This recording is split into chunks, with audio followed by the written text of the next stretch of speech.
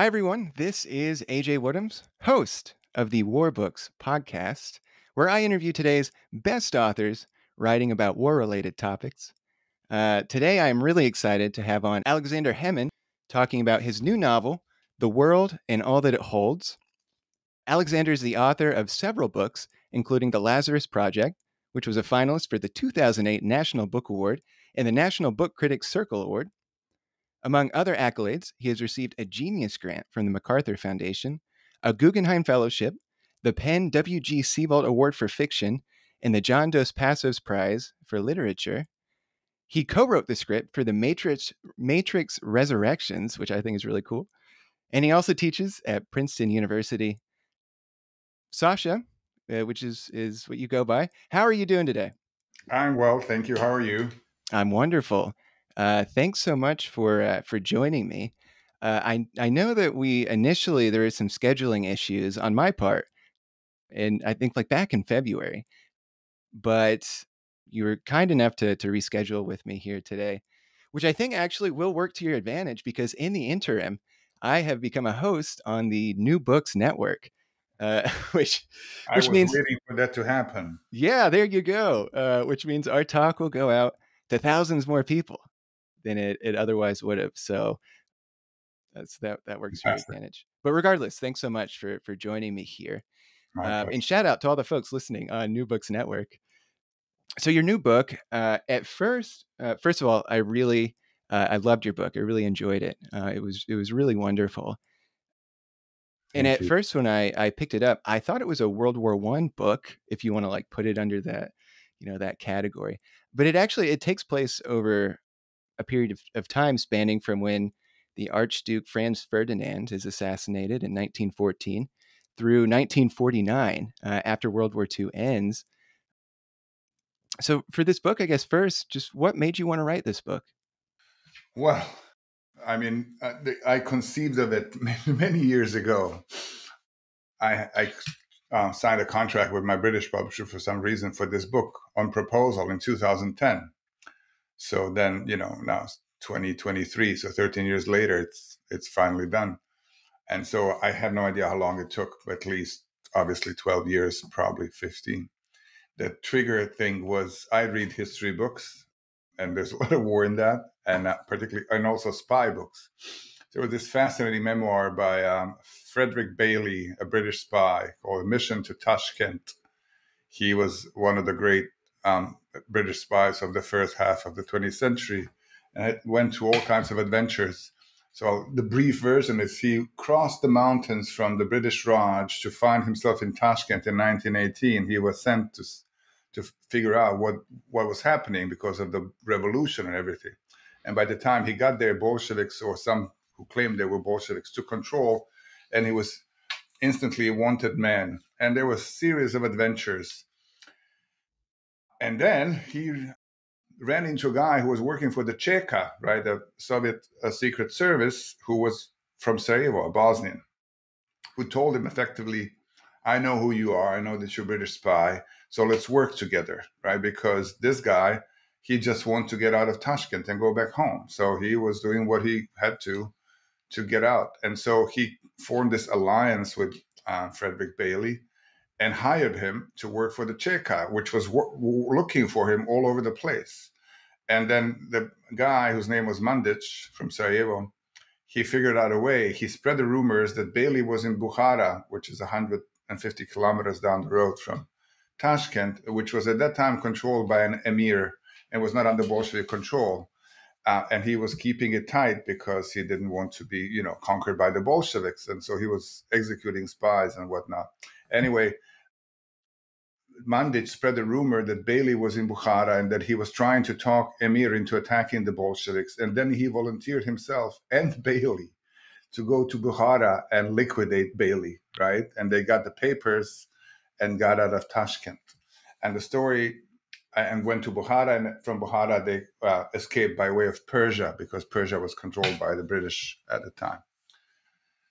So that I found that story to be extremely fascinating, this, spy in the middle of Tashkent, and also a Sarajevan Abbasian whose sole agenda, it seemed, political or otherwise, was to get back home. And to me, that was extremely appealing. That's what I would do. And so started thinking about this, and which means that if I had to get a guy from Sarajevo to Tashkent, what is the way to get there? And he was there because Tashkent in Central Asia, or Turkestan as a Russian imperial province, or the province of Russian Empire, was where they had prisoners of war, particularly from the Galician front, and so it was full of captives, prisoners of war from the Austro-Hungarian army mainly, and German too, and which means a lot of people from the Balkans, a lot of Bosnians and Croats and Serbs and Hungarians and so on and so on. And so when the war ended, or when the revolution started, they just released them, some of them, and they were fending for themselves, looking for a way to make a living and get back home. And it was not easy, obviously, because it was far away. So anyway, I was fascinated by this situation. So that meant that I had to get my characters from Sarajevo to Tashkent, which is by way of World War One. And then I decided to make them go east rather than go west, as the original Frederick Bailey and this guy Mandich went in his memoir. Oh, that's fascinating. First, a note on, so you mentioned that you read a lot of history books. I read you gave an interview to the New York Times. So I'm also, hopefully one day will be a novelist, but working on a novel. And there was a question posed to you, something like, something like, how many novels do you read? Or like, what novels are you reading? And your answer was like, to be honest, I read a lot of history books. And frankly, that gave me a lot of permission, because I read a lot of history books, and I'm always thinking like, oh, like maybe I should mix this up and do a little bit more novel reading. Your novel is actually the second novel I've had on this show, so this is my 18th episode. So most of the other books I've even interviewed Yeah. authors on are history books, but you just by saying that, you had actually given me a little bit of permission to ease into By that. all means, you have my permission. So talk a little bit about your main character, Pinto. What kind of person is he, and what is this character's background? Pinto is Sarajevo-born Sephardic Jew. After the Jews were expelled from the Iberian Peninsula, many of them went to the Ottoman Empire, which did not persecute them, right? And they could live relatively freely. So Sephardic Jews spread all over the Ottoman Empire, and a few of them eventually ended up in Shanghai. That means from Bosnia, which is the westernmost province of the Ottoman Empire, and then the Balkans and Greece and Turkey, and then Iraq and so on. Which means that his native language was Ladino, or Judeo-Spanish, which Sephardic people brought along with them. But he also grew up in Sarajevo, where there was the local language spoken, Bosnian and Serbian and Croat. Now the names are a little complicated, but Bosnian. And he also was a student in Vienna. So because Bosnia became under Austro-Hungarian control in 1878, after the Ottoman Empire was defeated in the war, and then somehow the Austro-Hungarian Empire benefited from that after Berlin Congress. Bismarck orchestrated all that. Anyway, they occupied Bosnia, and they were there for about 40 years until the end of the war, World War One. And they, in 1908, they annexed Bosnia, which meant that when it became a territory, he had, access to Vienna and studying Vienna. So he's multilingual. He's a homosexual. Gay as an identity was not available at the time, but he freely enjoyed the benefits of that, and in Vienna in particular. And he also has poetic proclivities. He writes poetry, was hanging out in cafes in Vienna and having affairs. And so when the Archduke comes, it seems like it's the beginning of the new century, right? Bosnia is opening into the West, and all these things are available, and this sort of overlapping of two periods and two empires is still on, and possibilities. This is in the first chapter. Possibilities are imaginable to him, and of course, it all blows up after the Archduke is killed, and then a large number of Bosnians and many other subjects of the emperor were mobilized to go and fight in the war, as was Pinto, because he was in Vienna studying pharmacy, so ends up being a Sanitatsoldat, right? Like a medic, right? And then ends up being a surgeon, cutting off limbs and so on. And so the Bosnian units, they fought first in Serbia, and then they were sent Bosnian units in Galicia, right? So they were there in 1916, where the so-called Brusilov offensive took place, where the Russians broke the front and rushed through, and it was, they destroyed effectively the Western Front from the Austro-Hungarian and German military or forces. And I think about 1 million people died in that battle. And this, of course, resulted in a large number of prisoners of war. And then Pinto is shipped to Tashkent. In After the first chapter in the army, he meets a man, Osman, a Bosnian of Muslim background, a Muslim, and they fall in love, and then they're lovers for as long as they can be. Yeah. And I thought it was so interesting. So this story, as you mentioned, it starts in 1914 with the assassination of Archduke Franz Ferdinand. And so I was educated in American schools, and World War I, when I'm learning about it in school, and still I think to most Americans and many in the West to this day, the only time Sarajevo gets brought up or really kind of Bosnia or that part of the world, is when Franz Ferdinand gets assassinated. That's all. I don't know anything in Sarajevo that happens after that, or I didn't. But just like you were saying with how your characters kind of go east, like your story isn't the normal pivot is okay. Archduke Franz Ferdinand was assassinated. Now let's talk about France and Germany and Britain. Right. Uh, yeah. What was going on in Sarajevo in Bosnia at this time? Well, I mean, there was no fighting around there because it was deep into the territory of relatively speaking, the Austro-Hungarian Empire. Because Serbia orchestrated the assassination and was accused by the Austro-Hungarian Empire, they issued an ultimatum, for them to deliver the conspirators, and some of the assassins, in fact, went back to Serbia. And so Serbia refused that, and so the first thing that Austro-Hungary attacked, the first country, was Serbia. So Bosnian forces went into Serbia, and Serbian forces then withdrew south and were, in fact, they seemed defeated and were recovering in Greece, and then eventually they went back and liberated the country, which then became part of what was then later Yugoslavia. And so, and then after that, the Bosnian forces were sent to the Eastern Front, right, to Galicia and Bukovina, the Carpathian Front. Too. So in Bosnia, there was a military government because it was wartime, but there was no fighting in Bosnia as such, and kind of folded quickly. So the Bosnians experienced war only as effectively as soldiers of the Austro-Hungarian Empire, and many of them were. So one of my sources was a memoir by an officer in the Bosnian unit that went to Serbia and then to Galicia and eventually fought in Italy, right, at the Sochi. What was the name of the river? The northern Italian front, right? And so the Bosnians fought throughout the war for the Austro-Hungarian Empire until the very defeat. So honestly, I'm a little ashamed to say, what is the distance between where is Galicia in relation to Sarajevo? Well, Galicia is what is now Western Ukraine. Okay. So Lviv would be the biggest town in Galicia. So after Galicia and Bukovina were the easternmost provinces of the Austro-Hungarian Empire, right? On the other side of the border was Russia, or the Russian Empire. And so, and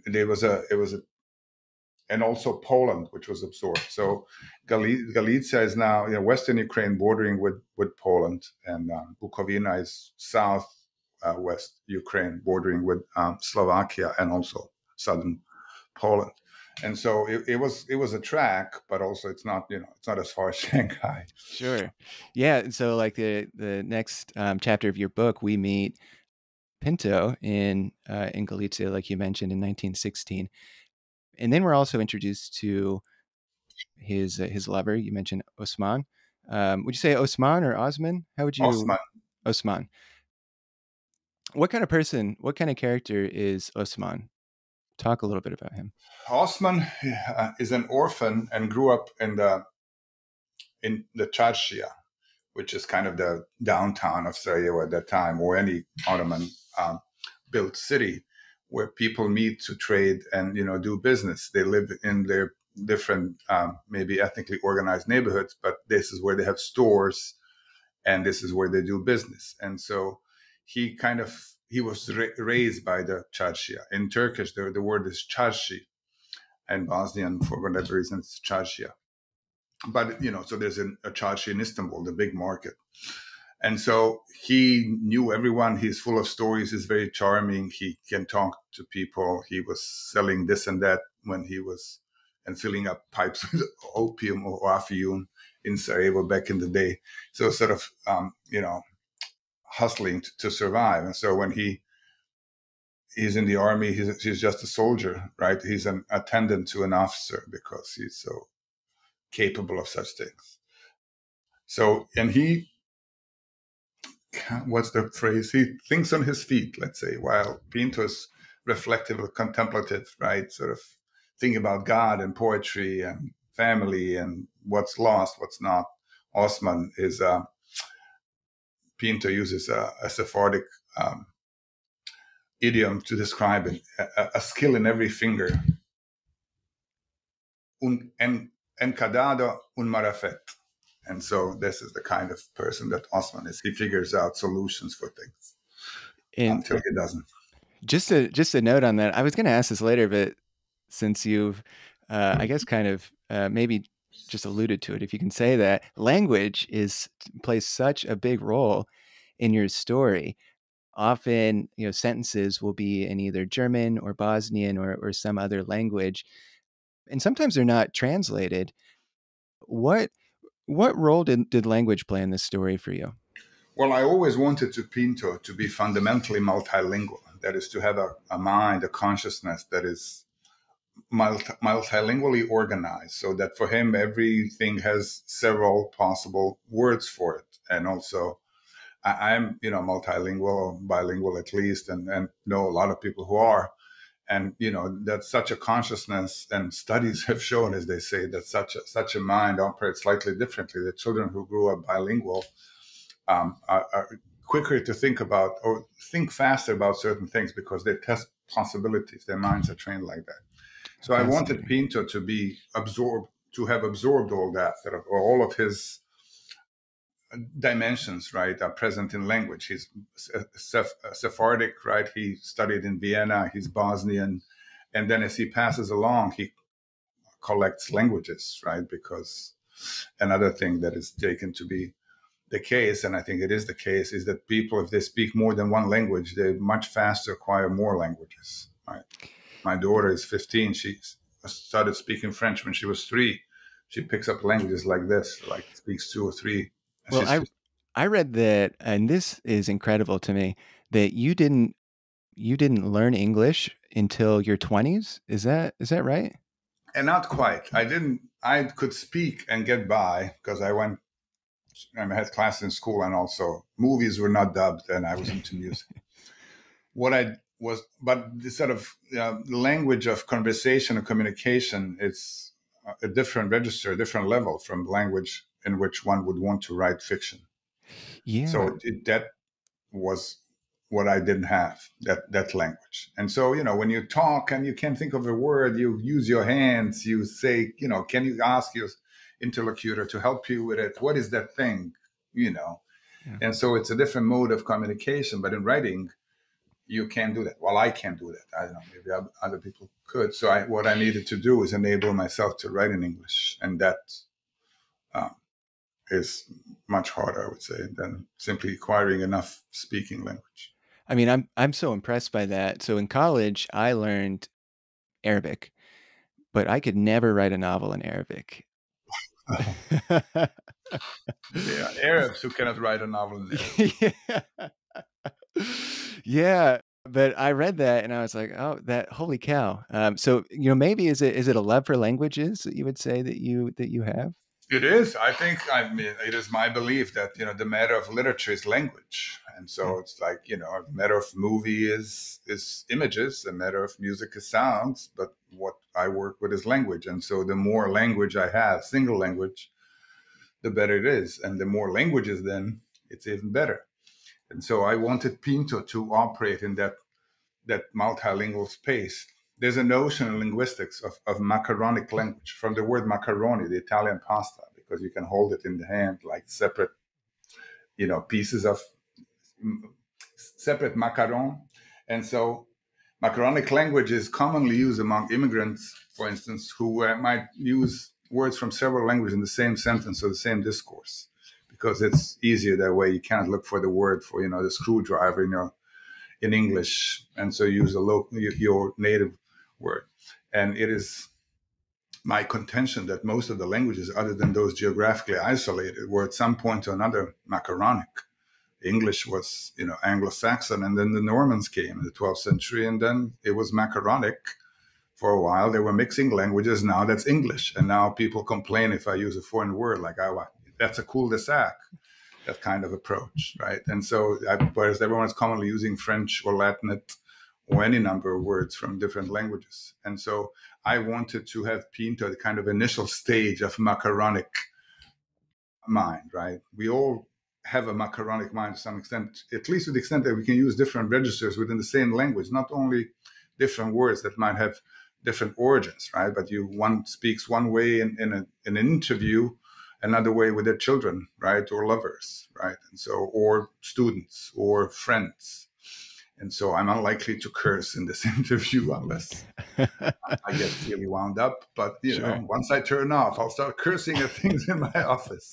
And Oh, so that's I like yeah. that kind of language is perpetually transforming and changing and dynamic. And I don't think it's a set, frozen thing. And I think and believe that writers change the language. That is, I don't want to just accept the language as is now, and I want to do things with it that have not been done before. So I think they might have been done, but I Yeah. haven't done them.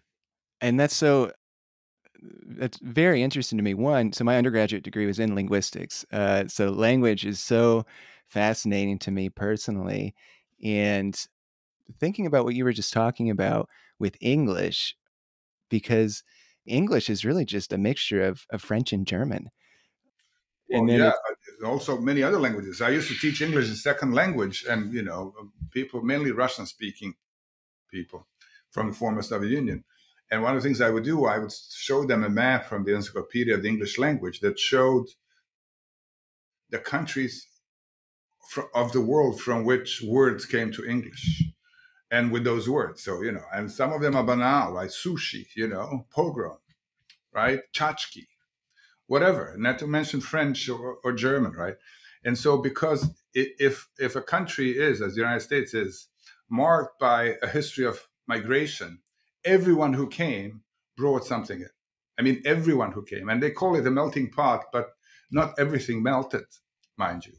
And it's no longer a melting pot, which is, I think, a good thing.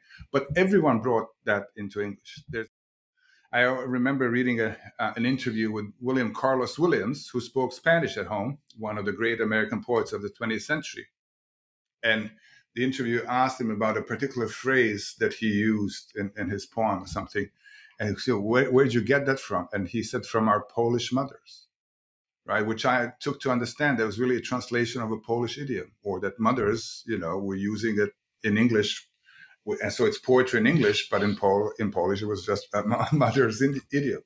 And to me, that is entirely fascinating. So I never thought that I had to walk into English and just learn the thing as it is. I thought if I'm here, it's going to change. But obviously, not just me, not because I'm a writer, but because I was an immigrant, right? So my yeah. ex-wife, she would read my stories early, right, and comment some years ago. And then she said once, she read something that I wrote, she said, "We don't say this." And I said, "Well, now we do." I love that. Yeah. It's somewhat arrogant, but it's in terms of writing, this is how I think about writing. I don't Oh, care. that's really great. Well, and you talk about with your character Pinto. I believe there's a poem at I think he's writing a poem at the beginning of the story. He's like, well, actually, let's try that in German and let's see how it comes out then. So I love different appropriatenesses for language at different times and like what that Yeah. appropriateness is. Well, let's go back to Pinto and Osman and their relationship. I would say their relationship is the heart of the story. It is, yeah. Yeah. So they have they're lovers. They have a romantic partnership throughout the story. Talk about kind of when they're fighting World War One. Talk about the reactions of the other soldiers. There's one line that you wrote that some of them didn't mind, some of them were in romantic relationships themselves. And you wrote another line that I laughed out loud at, that some you could be affectionate right in front of their faces. They could see it with their own two eyes and they still wouldn't believe two men were in love. Yeah. Talk a little bit about the reactions of the other soldiers.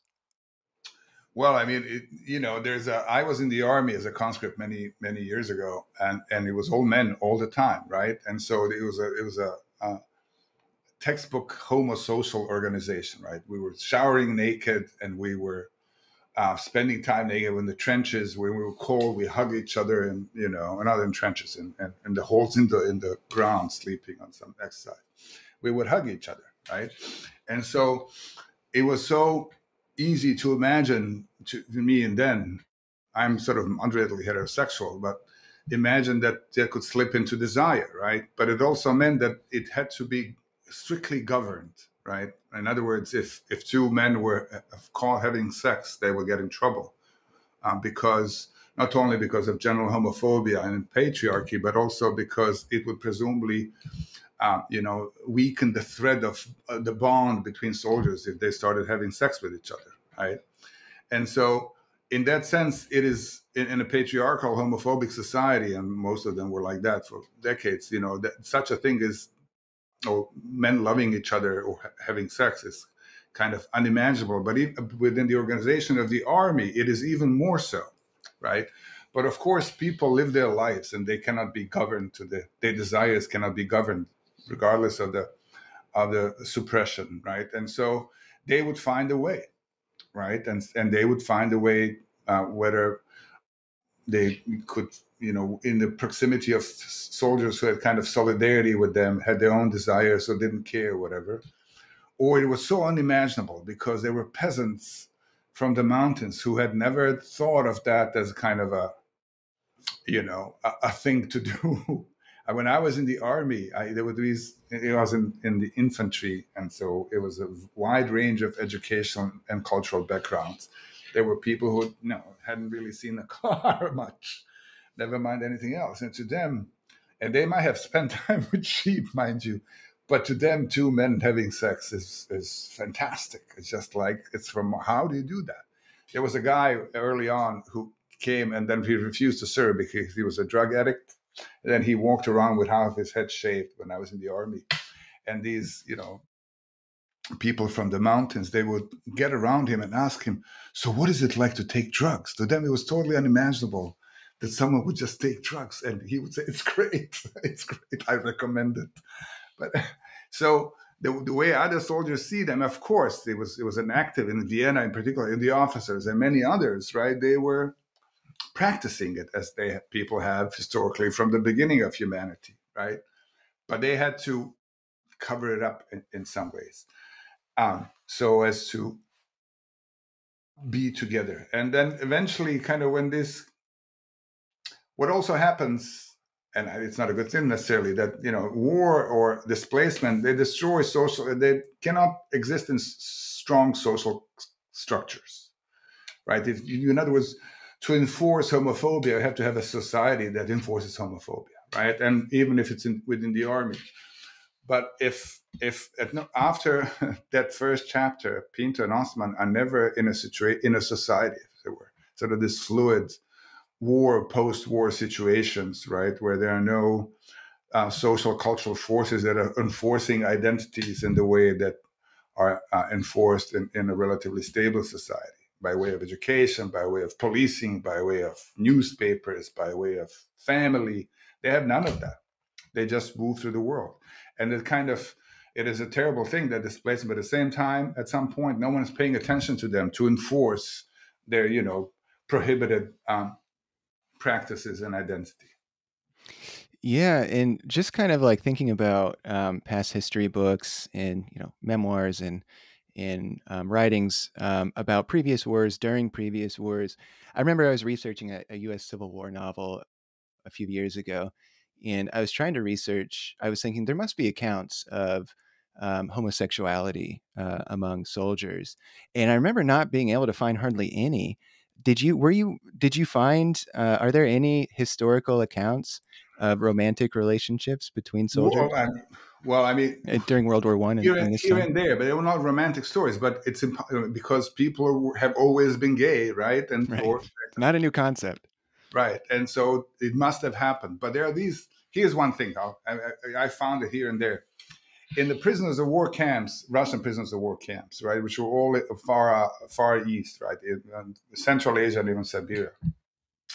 There was some where there was, particularly where there were officers. These are German and Austrian officers, where there was a whole theater scene. So they would stage theater productions like the light amusing plays from Vienna or Berlin, whatever, where men, as in Shakespearean times, would play female roles, right?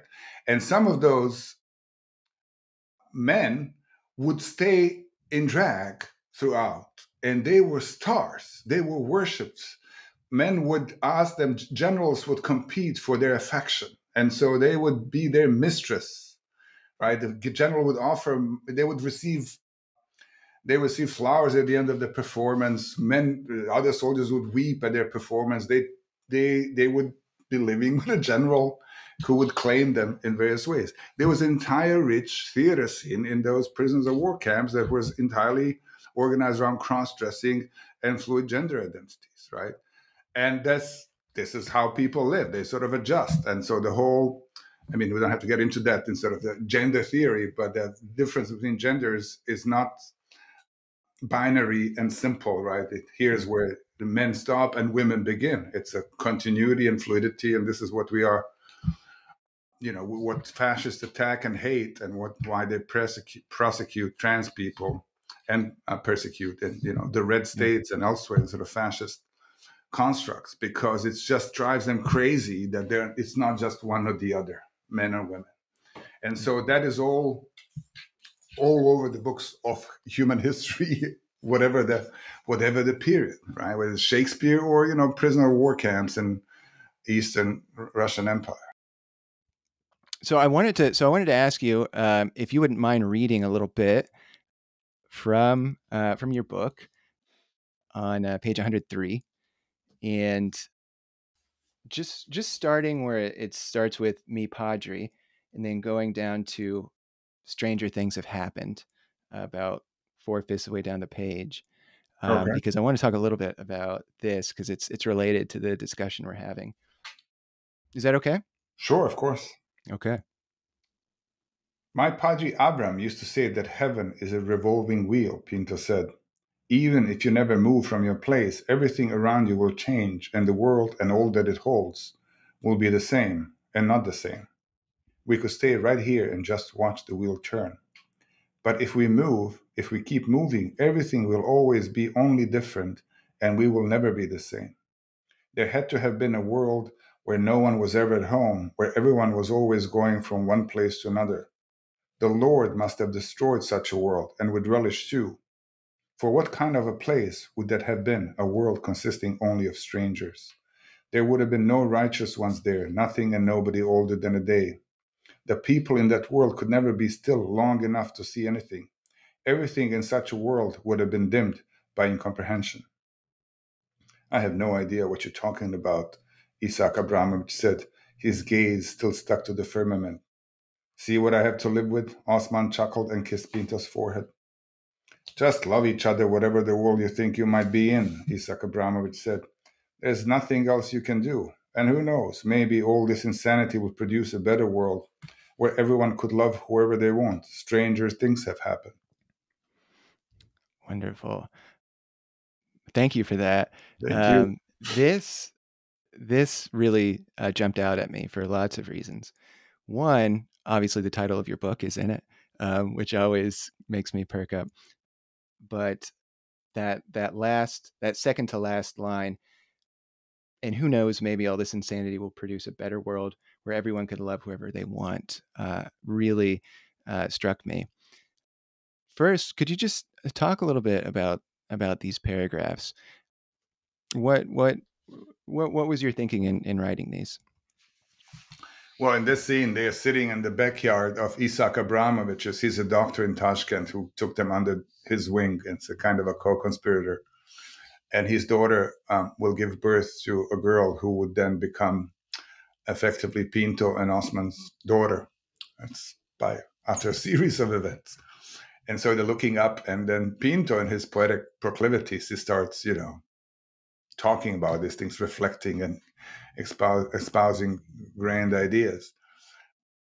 But Isaac Abramovich has survived.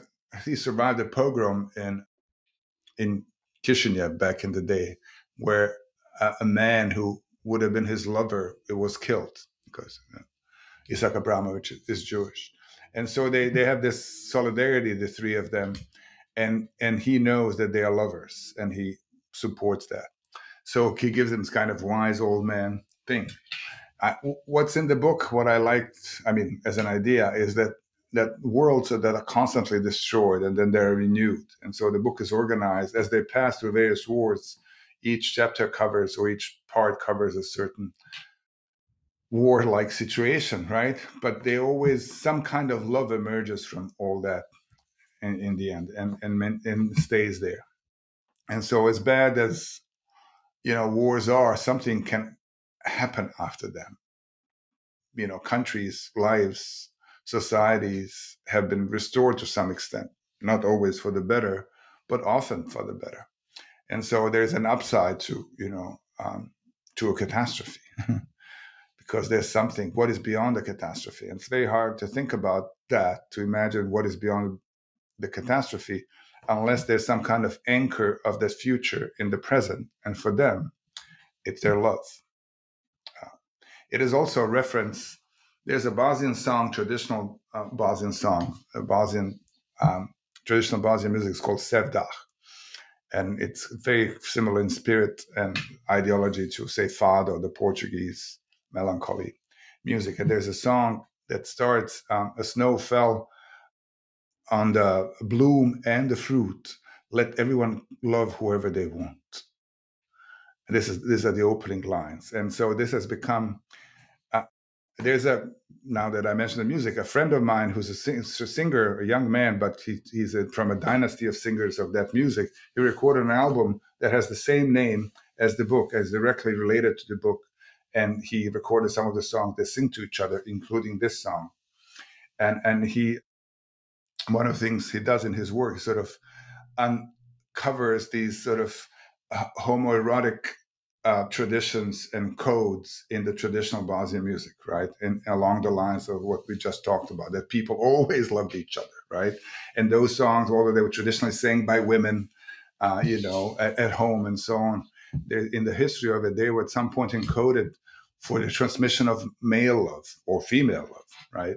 Purely. And so this song, it is an unofficial, that I'm talking about as unofficial anthem, as it were, of the LGBT people in Bosnia, right? They know this, and so when there's a pride parade, they sing the song there, and so in the song is referenced in the book. So Isaac Abramovich sort of catches on to that, and so it's a moment of solidarity. Oh, that's really incredible. Well, I thought a lot about the destruction of two world wars and what you were just talking about with kind of the Renaissance and the rebirth that comes after that.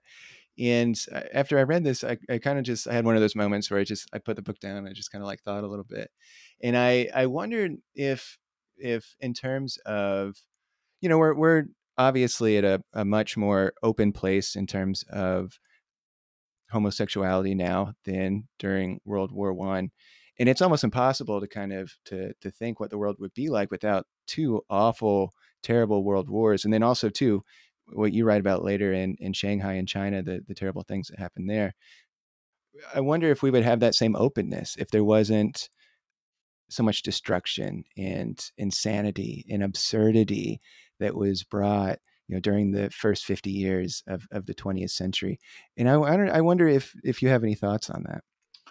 Well, I mean, yes, up to a point. Although there are many minds, unfortunately, that are not open at all. I mean, there's sort of a backlash against the advancements in terms of citizenship and civil rights of the LGBT plus people, right? Is sort of the violent rhetoric that results in actual violence against trans people in large parts of this country. I mean, it's abominable, right? But it is a backlash, right? It is a reaction to the changes which necessary, and I don't think it can be stopped except by violence and societal violence. I mean, the right wing fascists, they're dreaming of genocide. They would like to eliminate all those people, right? Because they will not stop before that. So a fight is on in that respect. But I would think the whole concept of my book is, under what circumstances can love survive, right? There are many romantic books and novels where, people go on vacation, they fall in love. And it's great. Of course, it's great. They're on vacation, right? Now, what about the trenches? It doesn't diminish the love from vacation. Love finds ways in various ways. In any way you get to love, it's fine, right? But the question is, what can it endure, right? When does it start breaking down? And as anyone who's ever been married knows that under stress, the relationship of any kind or the rest relationship changes, sometimes for the better, sometimes for worse, sometimes both at the same time. So they're passing through the world that is constantly collapsing and being restored in some way. There's endless violence. There's no society. There's no infrastructure that would protect them on a basic level. There's no food. Can love survive that? And there's a limit to it, right? There are few love stories from Auschwitz, right? Because it was people, or that we know of at least, because people died. It was difficult, and it destroying human bodies is also destroying love, and destroying love ends up with attacking love, ends up in destroying human bodies. So I wanted them to put them through the grinder, as it were, see how much can Pinto love in the world like that. And in that sense, he's a hero. There are heroes who conquer armies or slay dragons or save lives. And here's Pinto, who heroically loves Osman and Rahela through all that. And that, to me, that's Yeah. as heroic as can be. And another thing that we haven't really talked so much about yet. So Pinto is Jewish and Osman is Muslim. Talk about why those choices to make those characters of those different religions. Talk about why that was important to you. Well, I mean, it's common in Sarajevo. It still is, well, to some extent, even after the war, right? It was a multicultural, multilingual, confessional community, society, right? It resulted in some conflicts and discrimination and segregation. There were different neighborhoods. But historically, as is the case with, the history of gay people, you cannot regulate human love and desire, right? Except by violence. But even under violence, people find a way. And so the history of Sarajevo, there are all these, what was called, and I detest the word, like, mixed marriages, right? My parents have a mixed marriage, not Muslim and Jewish, but, and so it was common in Sarajevo historically for forever. And so the two of them, also this basic solidarity of being in the trenches together, right? That really, with the ethnic differences, didn't mean that much to anyone. They were either going to live or die together, right? It was a little more complicated than that in some respects, but there's nothing, we don't have to get into that. But as for the two of them, they're fundamentally Bosnian in that respect. To them, it's nothing. There's no way in which, there's no life in Sarajevo at that time, around the time or thereafter, where a Jewish man would not encounter daily Muslim men, and the other way around, right? And particularly in this common area, the Chadshia, the city downtown. And so it's not really, overcoming barriers in any spectacular way. I didn't insist on that. It's not like, I don't know, Israel today, right? A settler. It's not like Romeo and Juliet. That's what I'm trying to say. Yeah. Yeah, and I think I remember at one point. No, first, I mean, it's this I think goes along with that theme you were talking about, that in the trenches in war, just like with two men being in love, these things that, when you see people blown to bits in front of you, all of a sudden it doesn't really matter so much anymore that somebody's gay or somebody's a Muslim or somebody's Jewish. But at one point, I think Osman, he he without giving away a spoiler here, one of his jobs is working for the Cheka, and uh, he has a job trying to find other Muslims. Is that correct, for the state Yeah. security service? Yeah. Talk about the choice to have a Muslim hunting down other Muslims. Hunting down, if you want to use that word. Yeah, I don't know how much work he did in this respect. Because he was Muslim, he sort of worked his way into the Cheka as an expert on Muslims. And at that time, they were a native rebels who were fighting first Russian Empire and then the Bolsheviks, right? Because they did not want to join the family of nations, right? In a way that was proposed to them.